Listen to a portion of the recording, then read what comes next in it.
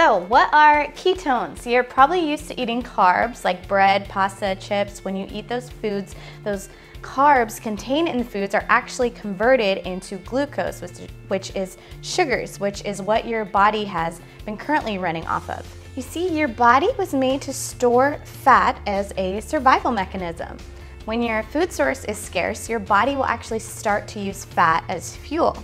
So when those carbs get eliminated and are replaced by fats, your liver will convert that fat into fatty acids and ketone bodies. Ketone bodies then pass through your bloodstream into the brain, and ketones are what fuels your brain. This is where you get your energy, and trust me, your brain is a very, very hungry organ.